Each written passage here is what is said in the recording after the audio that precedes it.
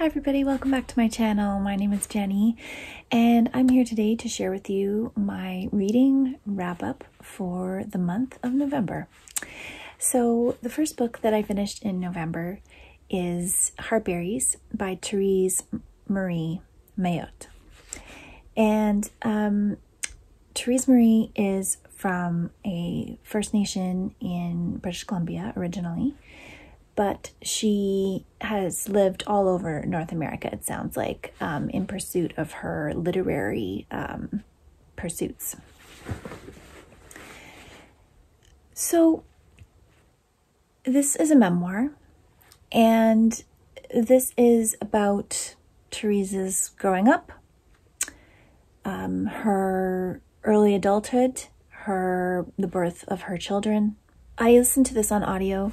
It was narrated by Rainey Fields, I think was her name. And I thought the narration was very good. But this book was a book to think on. So it's a very serious book. It has a lot of painful, triggering situations that Therese went through in her life. And there's an afterword in which she talks about the process of writing this, a question and answer type process. And I found that to be a really interesting thing to listen to afterwards, because one of the words that kept going through my head as I was listening to this memoir was raw. And she actually objects to that word. And so I had to kind of check myself when I was after I heard that, and think about my perception of her story and my projection onto her story of my own white privilege and things like that. So I think that listening to the afterword was crucial to me actually understanding where she was going with this memoir. So I think something that I perceived from it that was incorrect was that there was somehow that there was this confessional tone, and that this confessional tone meant that it had less of an intellectual intention. And that's actually not the case. There's a highly intellectual intention about how she wrote this memoir. I found that her perspective was, she was trying to be as objective about her perspective as possible, which I thought was really interesting. And she was not presenting things with a sense of sentimentality or a sense of seeking anything. I don't feel like she was seeking approval or seeking redemption, or, you know, because I think sometimes memoirs can have that kind of feeling to them. I think for me, because I'm trying to decolonize myself, to knock off a lot of the edges of white supremacy that I know I inherently carry within me, and trying to educate myself properly, that I feel like reading and accessing Indigenous memoir, Indigenous work is really important to me, and I will keep on that path. I'm curious to see what type of work Therese Mailhot comes out with in future, and whether or not I will pick it up will kind of depend on what the nature of the work is. So that's the way I felt about Heartberries, and I will check in again with you when I have finished another book. So the first book that I finished in November is Birdie by Tracey Lindberg. This is a Alberta-based Indigenous author. And this story follows Bernice, whose nickname is Birdie, through a very difficult time in her life. So I want to start this off by saying that I was very misled by the description of this novel. It's really interesting to me that when people, whoever writes the synopses of novels, really need to check what they're putting in there, because I think if you pick the wrong parts of a novel, it gives an impression that is not going to be accurate for the person reading the book. I was under the impression that this book was a road trip novel. It is not. I was under the impression that this was kind of a quest. Bernice's quest was to go find this character from a Canadian TV show called The Beachcombers, and that was like her main goal in the story. And it's not. It's not. So I find that kind of affected my enjoyment of the first part of the book, because I was expecting something that wasn't happening, and I was kind of confused. I do think that the writing style, so the writing style has a few different narrative voices, mostly Bernice, but you also get some kind of poetry thrown in there, kind of poetic speak, which is kind of this unnamed narrator, and you get some kind of vignette style impressions of moments. And so I didn't find that I was able to get into that very easily in the first half of the book. The second half of the book changes slightly, because you start to jump from perspectives of between 4 women. So Bernice and 4 other women, 2 are her relations and 1 is a friend. And I feel like that was a stronger, like once you hit that part, it really pulled you in more than the rest of the story had in the beginning. And then you also, there was kind of a road trip element to it, you know, because you find out about how Bernice got to where she is, which is basically laying in a bed, catatonic, I guess, to a certain degree. You find out about that in snippets and in different ways, and you find out her history in snippets and in different ways.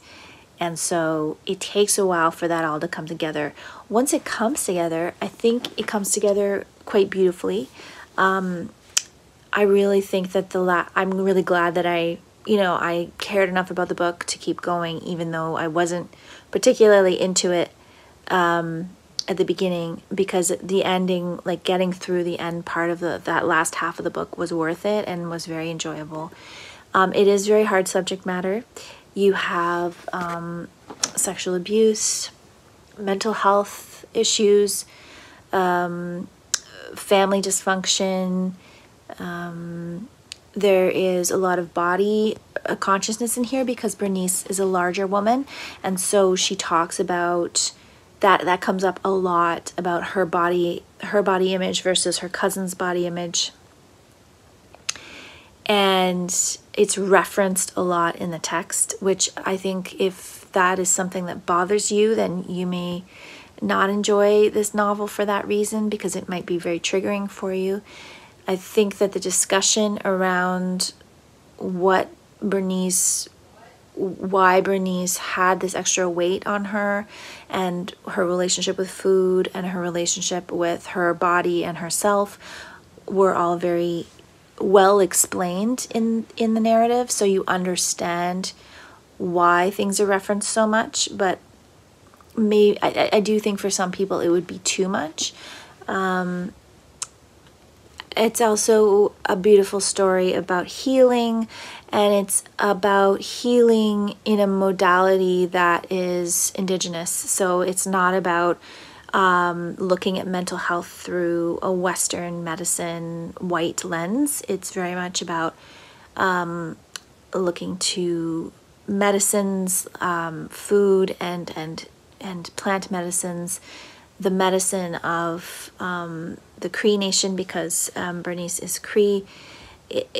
That is what this story works through, and I really appreciated that. I thought it offered another way of seeing, another perspective on healing and mental health that I think is important to consider, because it has become such a clinical way of looking at people and of healing them, that they need, Western medication, they need therapy, they need to go through what Western medicine prescribes as the way to heal.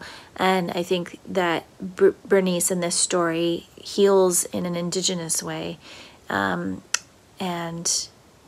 does not, there's a lot of things that I don't want to go in too much about the plot, because I do think that there's a lot of things in the story that are well crafted and well thought out and well explained. You know, they're explained in a way that brings that doesn't necessarily tie everything up in a neat little bow, but that brings you a sense of completion, of closing a loop, that I think is really positive.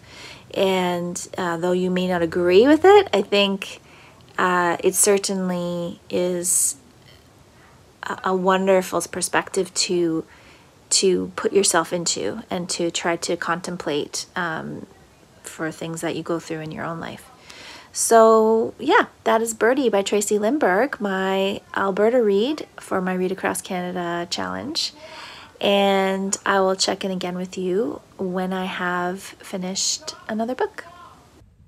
Hey everyone, I finished The Baby on the Fire Escape by Julie Phillips yesterday, and this was an absolutely fantastic read, 5 stars. This was researched in such a fantastic way. Julie Phillips is herself a mother. She writes at the end that it took her a really long time to write this book, and it's not a super long book. It's about 280 pages. But the way she wove stories of different artists through this book was just so readable, so easy to absorb information. She would place, you know, she would refer back to different people. So for instance, when she was talking about Angela Carter, she might refer back to Audre Lorde and just like relate different pieces of what Audre Lorde would be experiencing while Angela Carter is going through this certain thing. So she covers, I would say it's mostly writers. So she covers Doris Lessing, Angela Carter, Audre Lorde, Elizabeth Smart, who is someone that I had not heard of before, Susan Sontag, and also Alice Neal. This is Alice Neal's painting here, so she's one painter that she spoke about. Louise Bourgeois is mentioned, Ursula K. Le Guin. So, you know, women from the 20th century who were grappling with motherhood and creativity and trying to combine those two things, and the evolution of women's control over our bodies and how that influenced the women of future generations in terms of their ability to choose motherhood in a different way from the women of the first few generations she was talking about.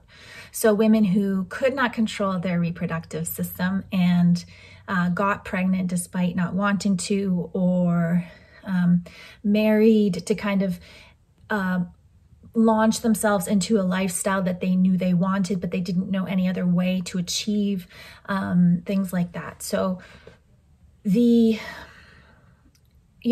courage of these women, their mistakes. I mean, several of these women abandoned children in order to pursue their passions, not without heartache, not without regret, not without difficulty, just choosing that difficulty over another. Mental health is talked about in here in relation to motherhood, partnership, and your vocation. Finding time, supportive family and partners versus unsupportive family and partners, travel, living a creative life, all covered in this book. So I don't think you have to be a mother or a parent to enjoy reading this. I think what it does really brilliantly is explore this state of being. It's a state of being just like any other state of being. And this book really well explores the differences between like, there's also a lot of intersectionality in here. So you have some women who are lesbians or bisexual. You have some women of color, women from different classes and backgrounds. And so access and how those things were accessed based on people's, you know, what they had at the time, where they came from, all those things are explored here. So really excellent. Highly recommend this one. And I'm really excited to talk about this for my Thrive Together Network book club, which is happening on Friday. So yeah, check it out. Hey everyone. So I finished On Immunity, an inoculation by Eula Biss this morning. And this was a really interesting nonfiction book. It wasn't actually what I expected it to be. Eula Biss is inspired or motivated by having her child to investigate our immune systems, vaccinations, and kind of the science around that. And she's motivated by her own health and the health of her child as he's growing, to kind of learn more about how vaccinations are made, and people's perception of them. So it's not really, I thought this was going to be a bit more specific to our immune systems and how our immunity is optimized, maybe, or something like that. But what she's examining here is kind of the social perceptions around vaccinations and around health, around disease, around infection, around what vaccinations have been, how they kind of evolved, and then how they interact with us as humans. The idea of herd immunity, the idea of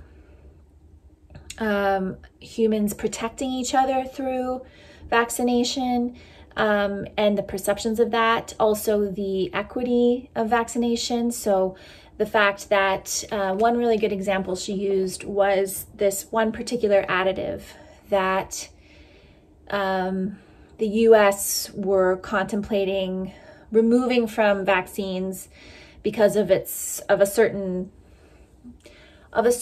quality that they felt that some studies made it seem like might be not optimal for health for the people receiving the vaccines.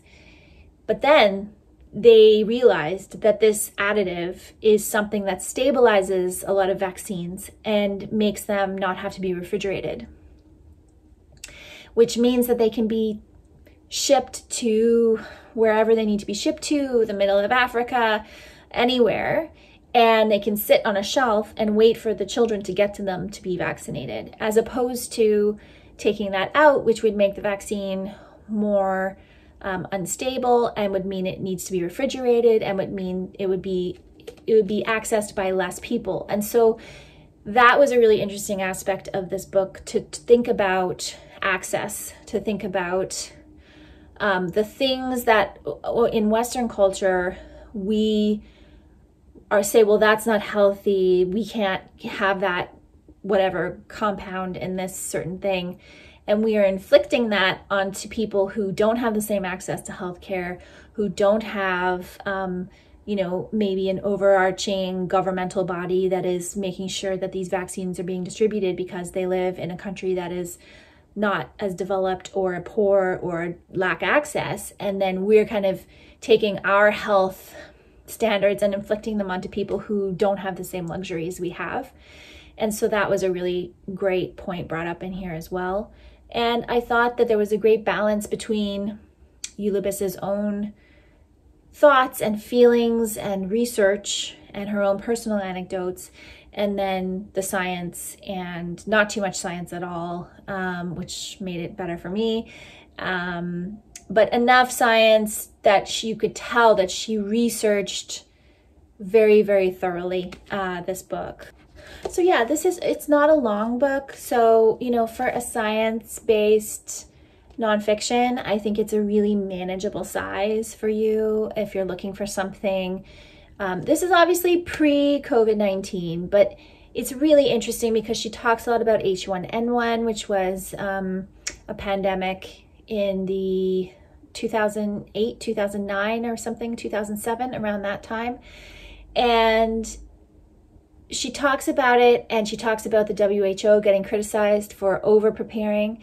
I just thought it was really interesting to read in this context now, knowing what we know about the WHO, knowing what we know about COVID-19, knowing that the coronavirus was already identified at this time, and everyone knew that this virus could become, like, that there would be another pandemic, there would be a pandemic, but when, and all these things. So, you know, I think even though I'm reading it through someone who has been through COVID-19, who has had 4 vaccinations for that, I think that there was still a lot of value in this, because I think that the bigger questions that she's talking about in here, about our responsibility to not just to our own health, but to the health of humanity, is important. And,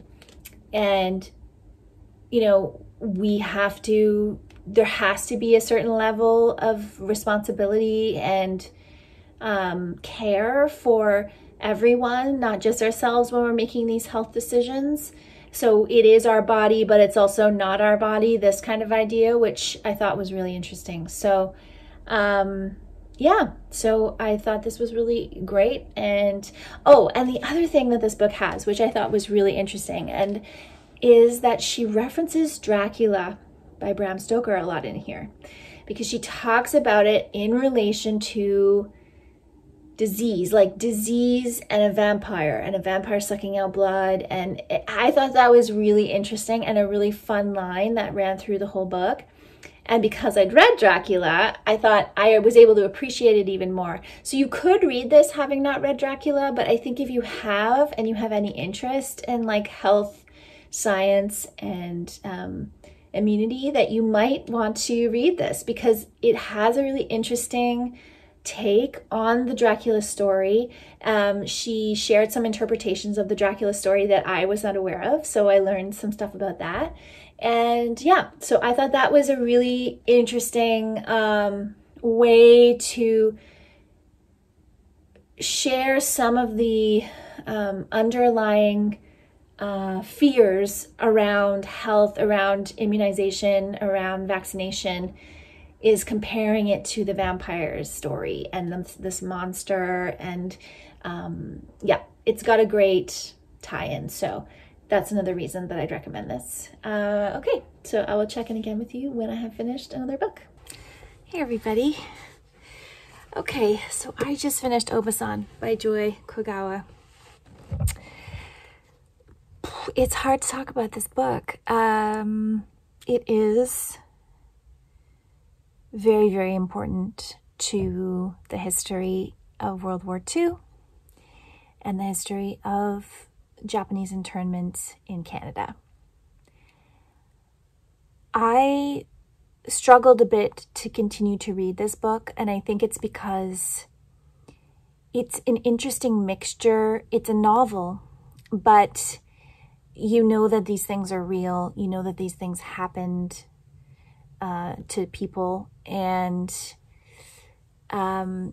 happened to Joy Kogawa herself. And so the way she kind of wove the characters together and the situations and shared the history felt at times like it's narrated in first person, so it does feel like it's nonfiction, but you know that it's a fictionalized version of these stories, which was probably a more convenient way for her to tell the story. She is a beautiful writer. There are some absolutely stunning passages and metaphors and sentences in this book. I did find that for me, at times, there was a bit of a stop and start feel to it. You are told the story through the perspective of Naomi, And you start off with her, you know, sitting in her classroom as a teacher, as an adult in her mid-30s, and she finds out that her uncle has passed away. And so she leaves the town that she works in and drives out to her aunt and uncle's home to be with her aunt. Obasan is aunt in Japanese, while they wait for her brother and her aunt to arrive from Toronto. They're in Alberta. So this is interesting because I read this as part of my British Columbia pick for reading across Canada, but it actually takes place more in Alberta than it does in British Columbia. Well, I guess it starts Vancouver, it takes place in northern BC, and then it moves into Alberta. So it crosses over between the two. There's so many impressions that this book gives you about Japanese culture, about Japanese Canadian culture, about the absolutely unacceptable and deplorable way that Japanese Canadians were treated during the internment process and afterwards. They were not allowed back into British Columbia until 1949, and the war ended in 1945. There's also a narrative in here that explains Nagasaki after the war, the bomb was dropped on it, which was, you know, devastating to read. And it's so important when you are talking about something like World War II to have as many perspectives and as many narratives as possible, because and I find right now we're living in such a difficult time. There's war going on right now. And when I read a book about World War II that is from a different perspective, it always teaches me that war has so many sides. There's not just the good guys and the bad guys. There's all these people in between. Most of the time, they're just innocent people trying to live their lives, and they're the ones that suffer the most from the decisions that are made by politicians and military leaders, and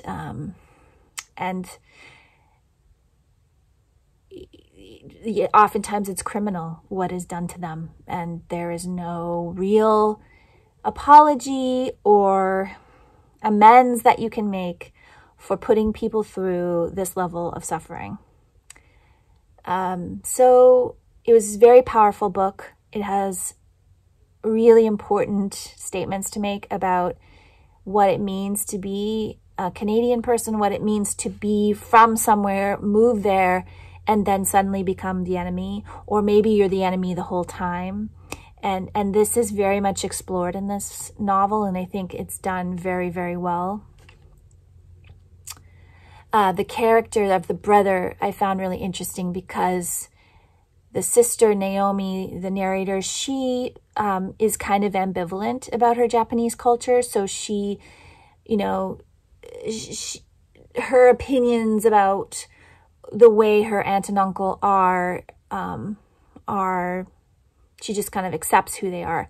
Whereas the brother rejects his Japanese heritage and really isn't interested in eating Japanese food or talking Japanese language or like indulging in that part of who he is. He feels he has to push it away, I think, in order to feel that he's actually Canadian. So there's some really interesting things going on in the dynamics of the family and in how they approach sharing information, the way the aunt and uncle try to shield their niece and nephew, who they end up raising, from the truth of what's happening in their family. So it is also like a family saga in a way, with a lot of interpersonal relationships that are complicated and reflect a kind of, you know, new generation coming from the old country and adapting, but not completely changing, and all those different things, which I always find really fascinating to read about. So this is a really worthwhile read. I think that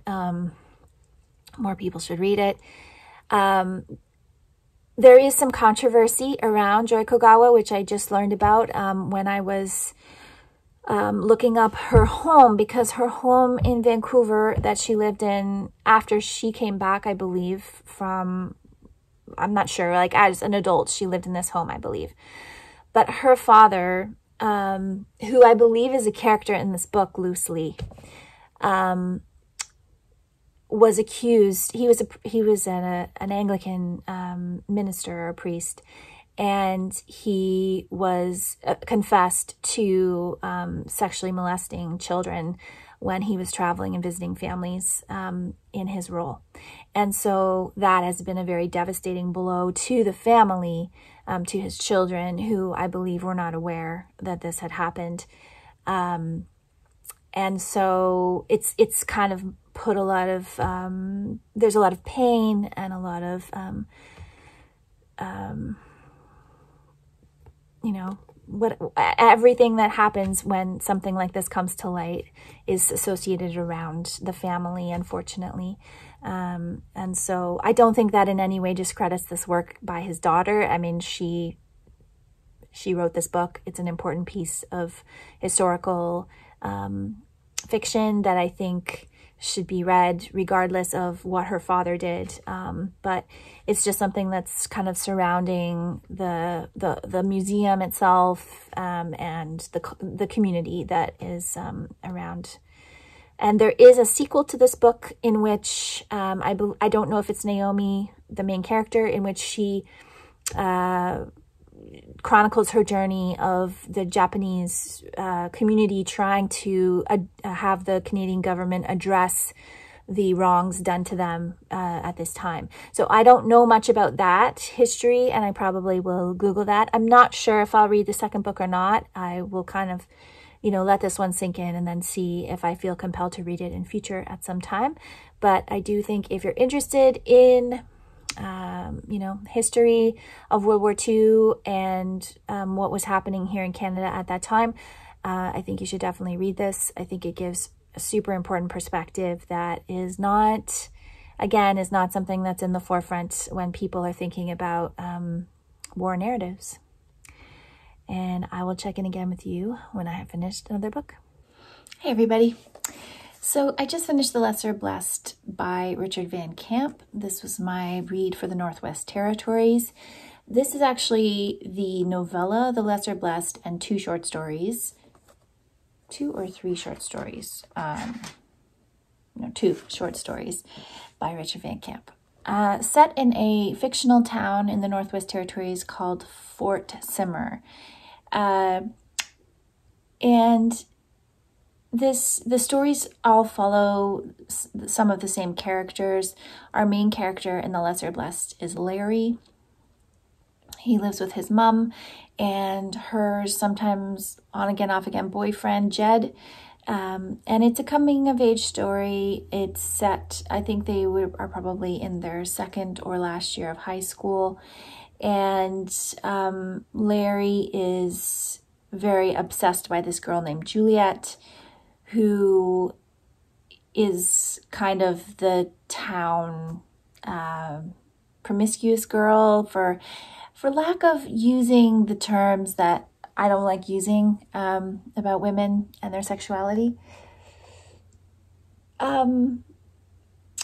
Okay, so these are not my type of stories. They were written in the 90s, I think, and there definitely is that kind of feeling of like a toxic masculine environment that's going on here. We're also talking about Indigenous communities where there's a lot of residual trauma from residential schools and colonization. So you have a lot of things resulting from that, but none of that is specifically addressed here other than the trauma that Larry himself endures from his father, who is no longer really in his life. We also have Johnny, who's the new guy in town, who is quite narcissistic and self-obsessed, but we don't really find that out in The Lesser Blessed as much as a story further on. So while I appreciate that I read this, I think that Richard Van Camp seems to write with a lot of humor, and humor for me is usually very tricky. I think unless you are part of a community where you pick up the nuances of that speech and humor, I can't really pick it up because it's just not my community, and so I'm not familiar with the nuance of it. So it doesn't come off as funny to me. And as just coming from my perspective in life, I couldn't really relate to the stories. I do appreciate that what they were trying to say. I think there is some very interesting weaving of Indigenous storytelling. I certainly learned about some cultural things that I didn't know about because we're talking about Indigenous people living in the North, and I don't know very much about that at all.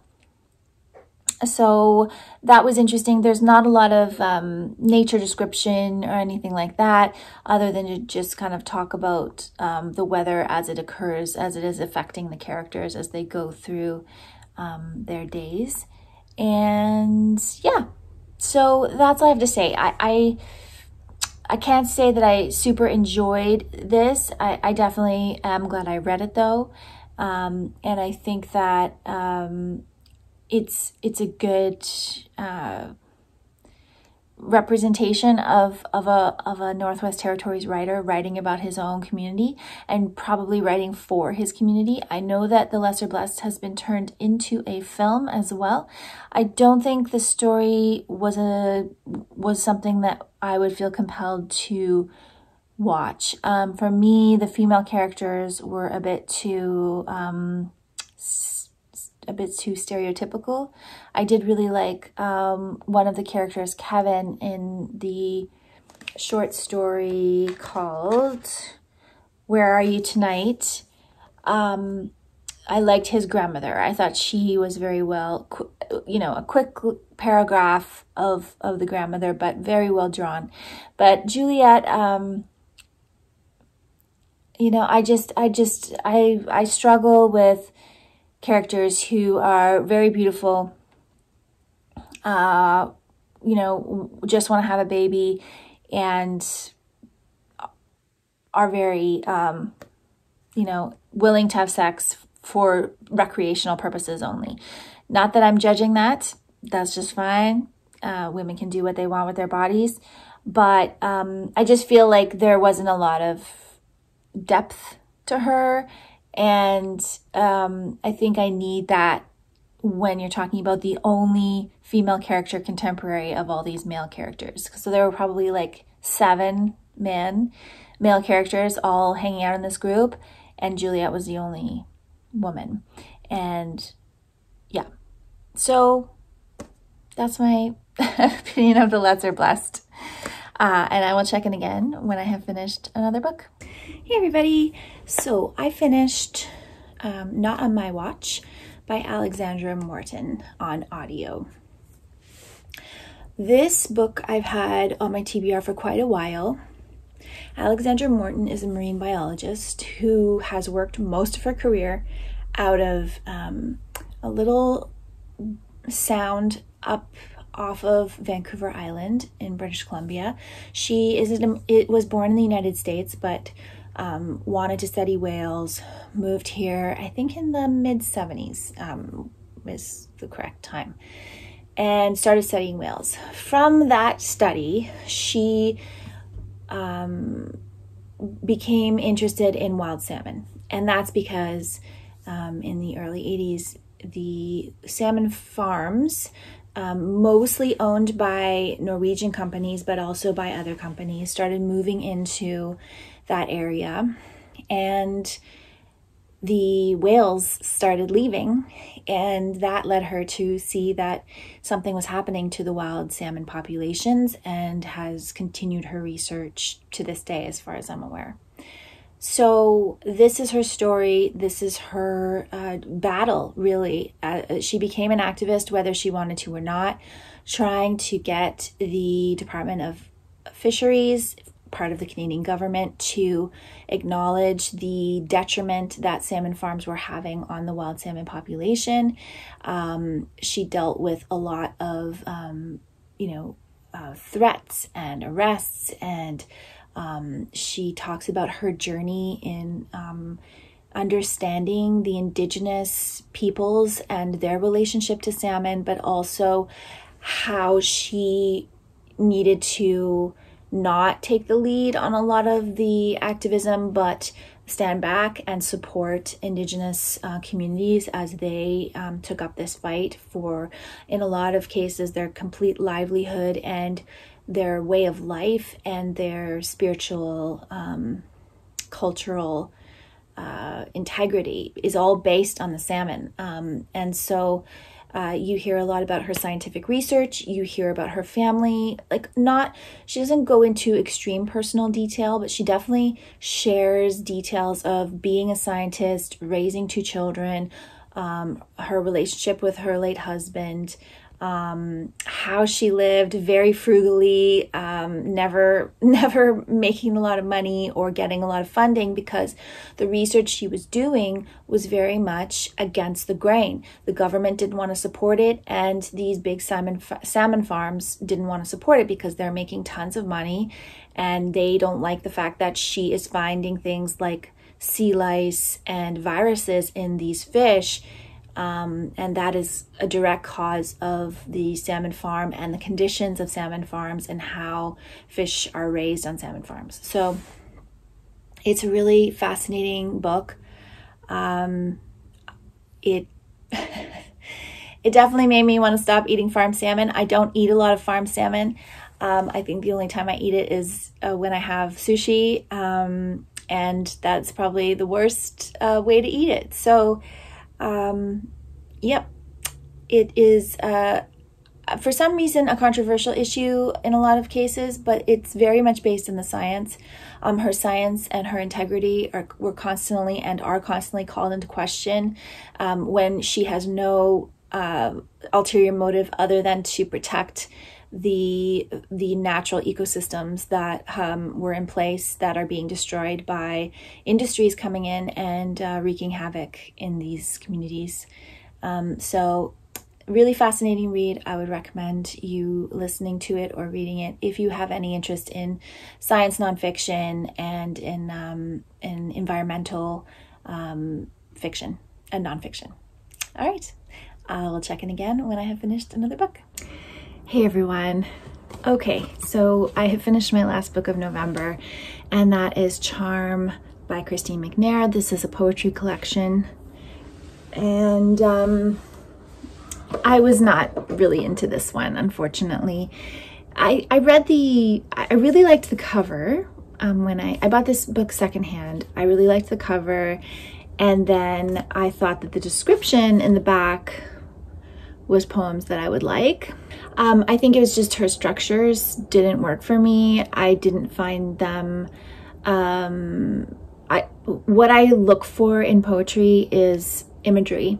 So words put together in a way that makes pictures in my head. I couldn't get any pictures from this because a lot of the poems were just words, you know, grouped together without any punctuation or without the poetry break, like the sentence breaks that help me with poetry, help me to form, you know, a cohesive thought. I just thought it was like a run-on.